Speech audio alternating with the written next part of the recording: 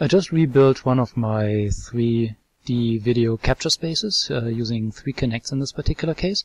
And so I figured I'd do a little video showing just how that looks like when I merge the 3D video from those Kinects with a virtual scene like this one, when you look at it up close and also when you look at it from farther away. So here are my very fuzzy looking hands. Before you start complaining about the video quality, keep in mind that I'm looking very up close onto video that is recorded from about almost 2 meters away from a Kinect that is a fairly low resolution first generation device. It looks a lot better when you're working with it in a remote collaboration context. I'm going to show you that in a moment. A little bit talking about the environment here. This is a virtual model of an office that was given to me by a friendly architecture firm. And it is just a nice environment to merge some video into. The thing is that this desk here, or this table I should rather say, it looks really solid with a properly calibrated Rift. I almost want to rest my hands on it, which of course is a very bad idea because I fall right through. But otherwise, the size of the desk is just about table. It's just about perfect here. Feels really solid. Almost feel like I can touch it. I should say here, if I'm looking down, I see of course my legs, and I'm sitting on the swivel chair. Let me push back a little bit. One thing that I noticed while playing around earlier is that, let's get the cables out of the way. I'm tethered to the main computer running the display via very long cables. As I'm swiveling around, I automatically do this, as you can see. It's not really conscious, it's just the way I do it. Of course, the table is not really there. I could easily do that, but it turns out my brain kind of refuses to let me do that. It feels really weird when I do that. So I guess that's an indicator of presence, using that term. But let's talk a little bit more about the video. Like I said, up close looks really bad. Let's see what it looks like from a bit further away. So let me just get up here. And now, of course, if I look down here, I'm standing. The thing is that even though the video is extremely fuzzy, it is funny how your brain kind of accepts it as being your body, because it is very low latency. This is not Kinect skeletal reconstruction. This is raw 3D video from the Kinect. So it is much lower latency than skeleton.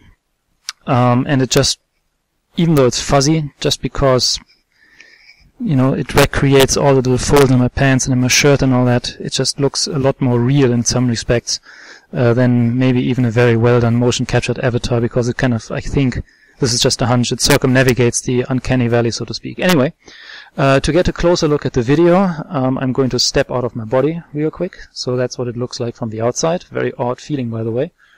And so now if I were to place myself at the other end of this conference table, like in a tele-collaboration setting, then of course it doesn't look nearly as bad as it did before. It's still kind of fuzzy. Like I said, this is the first generation Kinect. It's just going to get better from here on out. But it clearly is working. The alignment between the Kinects, let me show you, is really quite good. So here we have one of those seams. How do I point this out?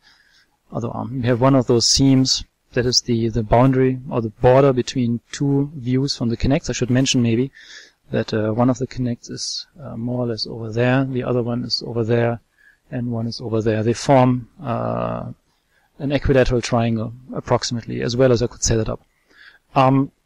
So yeah, like I said, the video between the different Kinects merges really quite nicely. If I push the chair out of the way a little bit, let's see, maybe over there, and then look here at the back of my leg, you can see again there's a seam running through right there.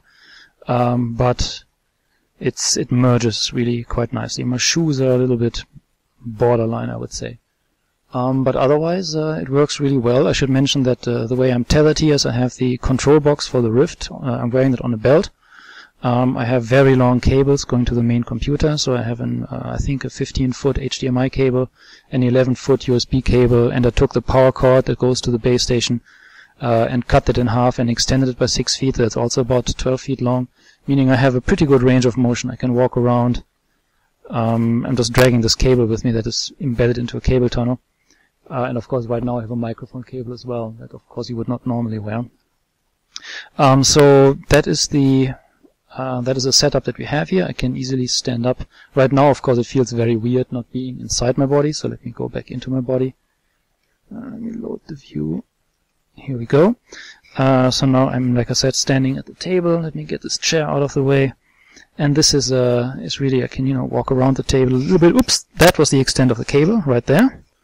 Can walk around the table a little bit. Now what I just did, the cable just bonked one of the Kinects, which is why there's now a pretty severe misalignment. Well, that was very, very smart. Well, I got to recalibrate that now.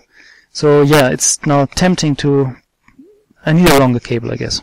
Anyway, that's all I wanted to talk about. Just the last thing is I wanted to show you the table from underneath, because it is just so nicely built right there. Like I said, now I have two hands. Calibration failure. I should maybe use some more sturdy tripods. Anyway, until next time.